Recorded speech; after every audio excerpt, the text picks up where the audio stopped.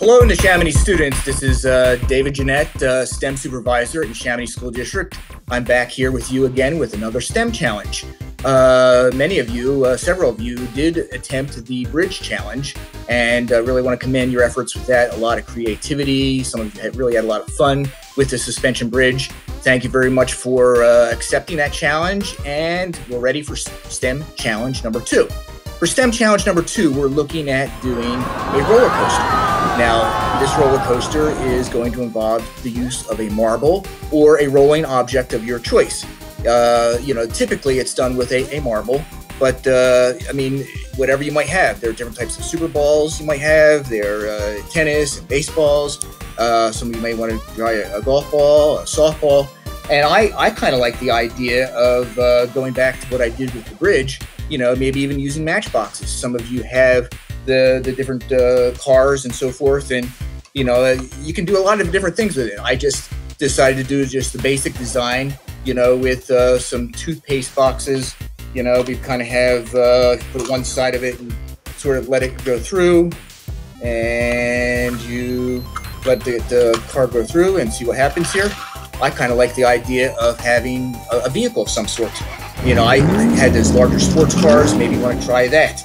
But obviously, when making a roller coaster, you want to be thinking about the concepts of kinetic energy and potential energy.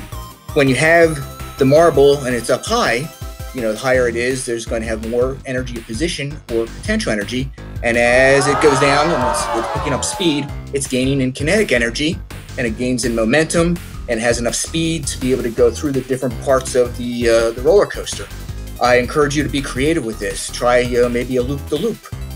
Try maybe having it kind of jump over something, and like an Evel Knievel kind of a situation.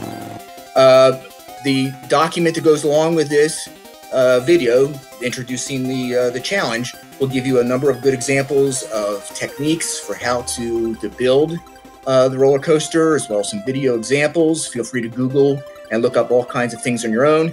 You don't have to use cardboard. I mean, the simple basic things. You've got the different cardboard rolls, toilet paper and paper towel rolls. You've got, some of you probably do have just different pieces of wood and different pieces of PVC pipe and other types of tubing that may be available to you. Be creative and have some fun with this process. It's also, I mean, for those of you who did the bridge, think about your bridge design and what can you do to modify the bridge design and create a roller coaster using parts of that bridge, or adapt the bridge and use it as part of the roller coaster. But keep in mind, with all this, we're learning some of the different concepts, some science and engineering. Keep in mind the engineering design process. The first step is to ask. Second step, imagine. You're planning out what you're going to do with the roller coaster. You're creating it, you're testing it, you're improving it, you're modifying it, you're redesigning it.